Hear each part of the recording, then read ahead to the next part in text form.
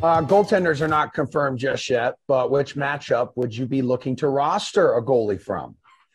So, got some big favorites on the slate. I don't think it's a bad thing to like pay up for maybe a Marc-Andre Fleury or Robin Lehner, maybe a Cam Talbot of the Minnesota Wild. But like these teams don't allow a ton of shots on goal. So there's not a lot of upside there.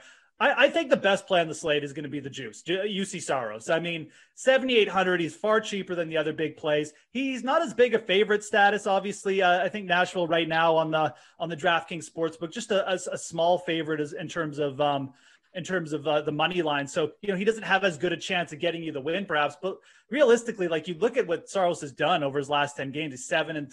This guy's got a 9.28 save percentage now on the year. And it's not like the Blackhawks are a prolific offense. So I like taking the savings here with Saros a lot. That's easily my favorite target. I think if you're going cheap and you want to take a chance on one of these big long shots, looking at whoever starts for the Arizona Coyotes tonight, it's probably going to be Darcy Kemper. It is going to be an interesting GPP move.